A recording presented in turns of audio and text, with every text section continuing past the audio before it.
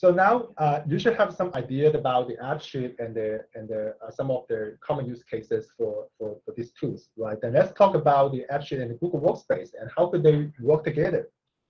As I mentioned earlier, this is already part of the Google Workspace service, and the whole team we're working closely in adding more integration functions between the Appsheet and the Google Workspace. And let me just give you a few examples here. But before I give you the example, I would like to again to mention about this Google Workspace.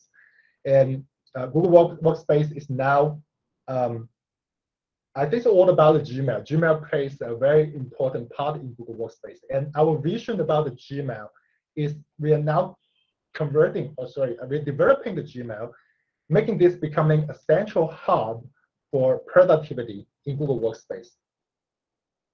When, for example, when you receive an information now today, right, you don't need to switch from different communication channels or platforms.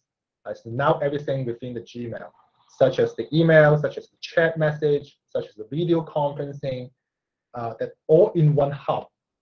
Switching the services and channel, it's just like navigating in the Gmail. So that is our vision of the productivity, and going to develop this Gmail and Google Workspace towards this direction. So if you want to open a document that the teammate shared with you, also you can do it directly with the Gmail tab as well. For example, from the chat spaces, all documents can be stored in the chat spaces, and that's shared with all the project team members forever, right?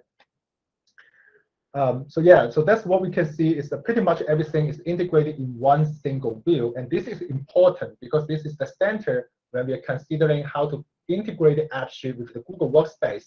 We are trying to stay with this principle is to meet the user where they are at, and keeping them in context as much as possible. So when Appsheet sending something, it should happen within the Gmail and let the user to manipulate all those data and then in the Gmail, and then via that Appsheet platform send it back to the data source. That it could be a spreadsheet or a database. So yes, the goal for this integration is to be able to extend and customize the Google Workspace. And today we are doing this in 3 ways. The first layer, which is already available, is that what we call the dynamic email. And this brings the power of the Appsheet apps right into the Gmail. It's right into the Gmail. And keeping the users in context. And so they don't need to leave Gmail to complete a whole workflow. And the next integration is with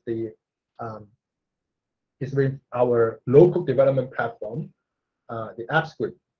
For people maybe who are not familiar with this Appsheet, let me just give you a brief idea. What is Appsheet? So Appsheet is a developer, is a local JavaScript development platform that could extend. You can use this platform to develop something that could extend the Google Workspace functionality. For example, in Google Sheets, if you want to do some advanced data manipulation, just like I think some of the users, maybe the Excel users, they're using Excel macro. And on the Google Sheet, you can achieve something similar with the Appsheet, okay? So this is what actually the Appsheet do. But yes, Appsheet can also do further to that. And I will give you a few examples later, such as automate an email or send some messages to external service, or maybe create a chatbot that can interact with people, right? All this you can do with the Appsheet platform.